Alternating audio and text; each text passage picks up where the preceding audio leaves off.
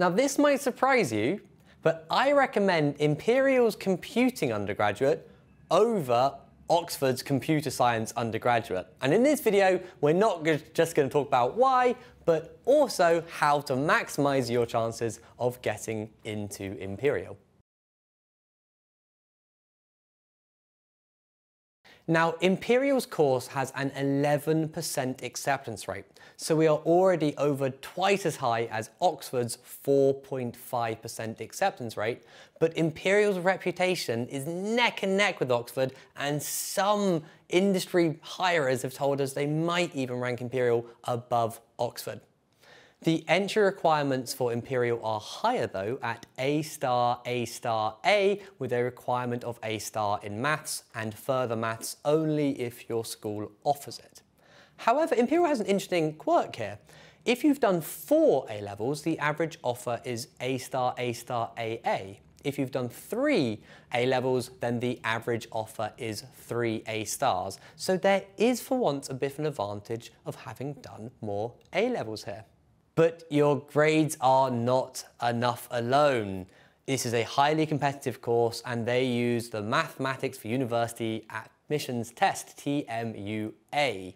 You need to be aiming for a score above 7 in this, which puts you in the top 10% of test takers to be an offer holder, in addition to 3 A stars or 2 A stars and 2 A's. Which takes us to tip number 1.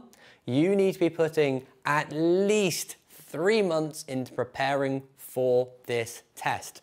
You might often read online, this is a test that can't be prepared for. Nonsense. Anything with a mark scheme can and should be treated like an exam and can be prepared for.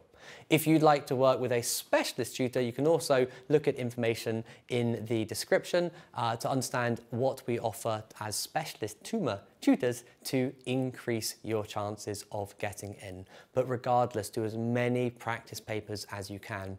It's a new test, so if you run out of past papers, you might find the old Cambridge STEP, a very similar test, helpful, as well as GMAT prep for the quantitative section. The best way of you getting in is to get over 7 in the TMUA. Now, tip number 2, to stand out on your personal statement, is to learn an object-oriented coding language. If you don't know what that means, you are currently at a disadvantage over those likely to get an offer.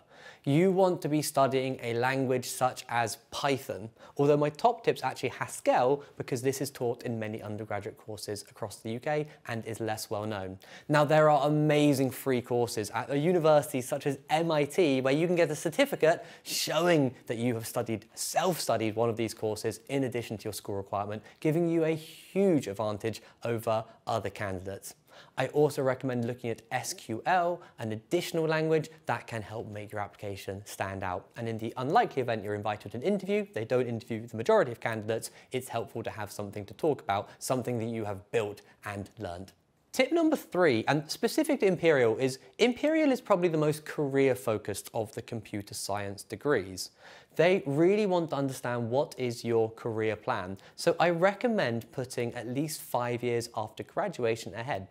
This means that you need to be researching what are the sort of job titles that you could apply to and embrace the jargon. Are you going to be full stack or a back-end engineer? Are you going to specialize in machine learning or are you going to be a data structure specialist?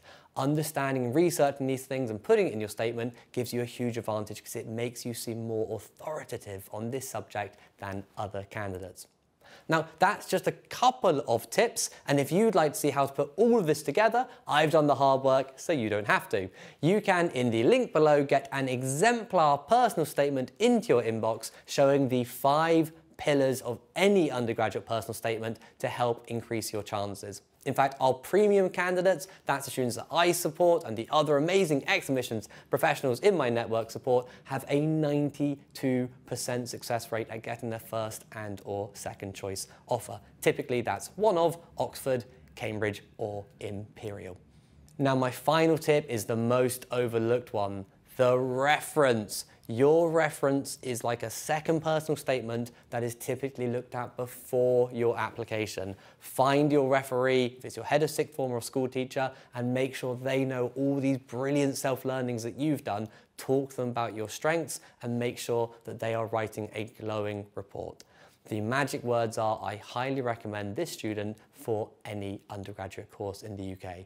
And if you do have any extenuating circumstances or maybe some slightly lower predictions, make sure that they're talking about those rather than yourself, so that you can free up your personal statement to talk just about why you are a brilliant candidate. Now, that's just a small number of the tens of tips that we have. If you found this helpful, please do like and subscribe. We've got loads more videos coming out in our computer science and computing series. Write a comment if you've got a specific question for me so that I can get back to you. And if you really want to maximize your chances, 9x your chance of getting in, do contact us using the information on screen now and in the link below for a no commitment expert consultation to understand your chances of getting in and how we might be able to help supercharge those with our premium services. Most importantly, good luck. I'm rooting for you.